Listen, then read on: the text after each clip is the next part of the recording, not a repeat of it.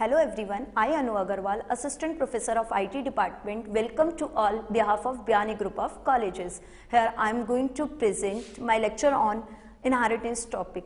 So when we use programming, many concepts arises in our mind regarding to inheritance. So I would like to answer all these type of questions like what is inheritance, why we use inheritance, what are the type of inheritance in OOPS programming, and what are the advantages of inheritance, why we use inheritance in OOPS concept. So basically what is inheritance? So inheritance is a very important concept of object oriented programming. It allows us to define one class in terms of another class, while it is easy to create and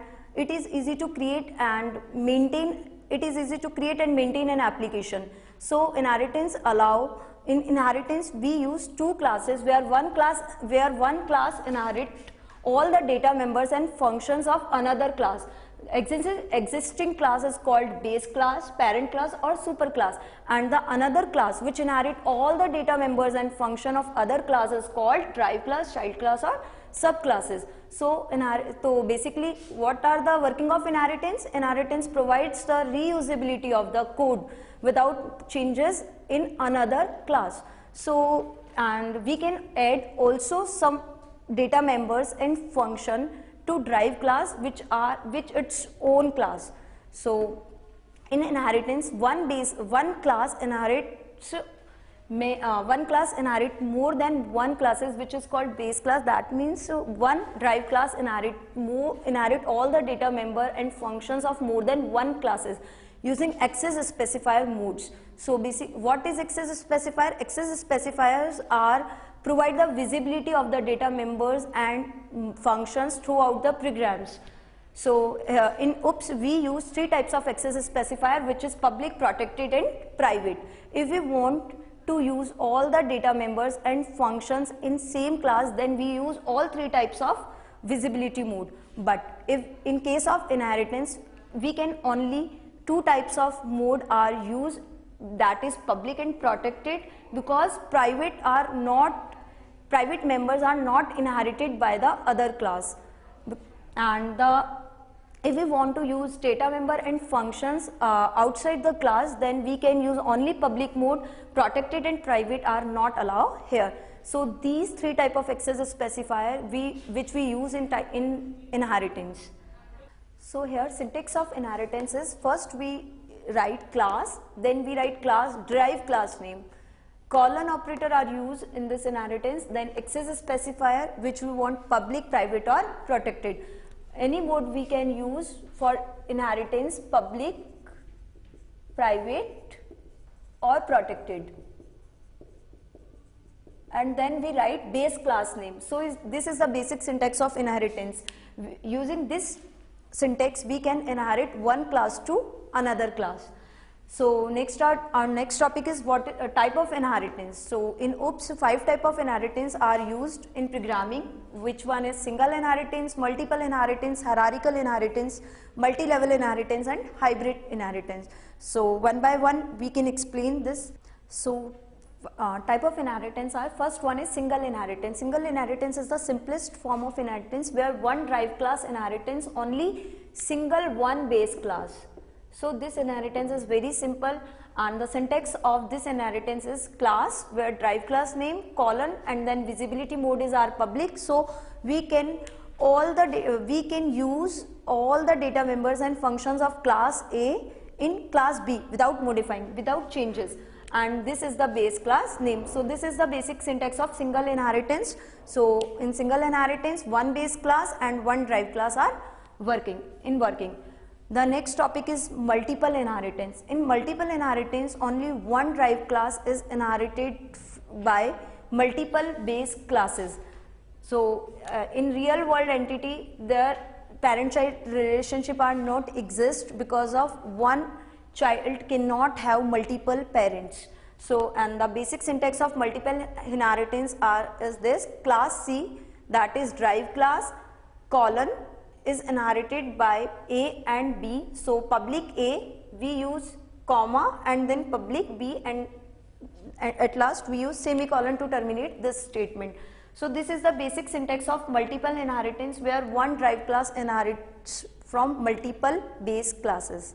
Third one inheritance is hierarchical inheritance, where more than one derived class inherits from only one base class.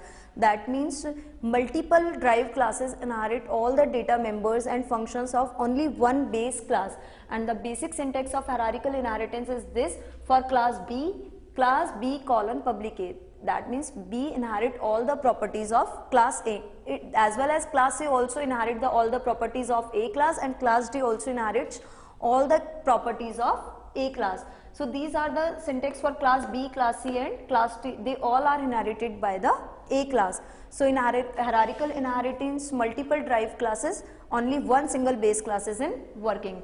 And the next level is multi-level inheritance. In multi-level inheritance, one class behaves sometimes like as a base class and sometimes behaves like a derived class. Like this, here B class working as a derived class for A and behaves as a base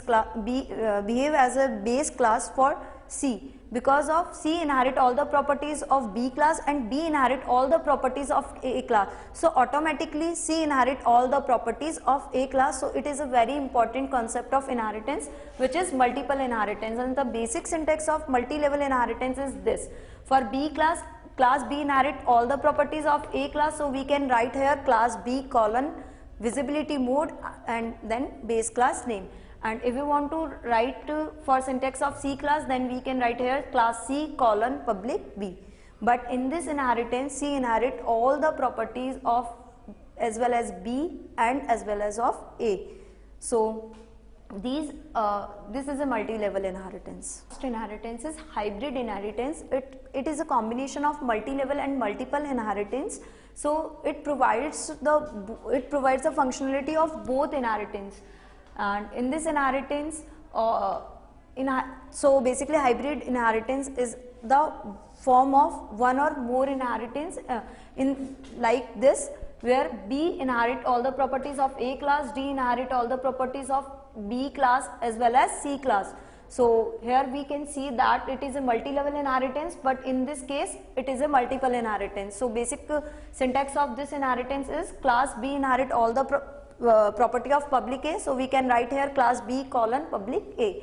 And in case of class C, we can write class C colon public A, because D inherit all the properties of B and C class. So we can write here public B comma public C. So we can see that D inherit all the properties of B class, but B inherit all the properties of A class. So D inherit all the data member and functions of class A, class B as well as class C. So this is one of the most important concept of inheritance. So these are the 5 type of inheritance which we can, which are used in object oriented programming. So our next topic is what are the advantages of inheritance. So the first advantages of inheritance is reusability of the code, because we can use one class function to another class without changes and without modifying it. So it provides a concept of reusability and it reduces the memory space. So this is the very biggest advantages of inheritance. And the next advantages of inheritance is data hiding, because of if base class hide our data members, then it can use private access specifier mode. So it provides data hiding concept. And the next important advantages is overriding, because of we can use same function name with multiple classes in this type by using inheritance.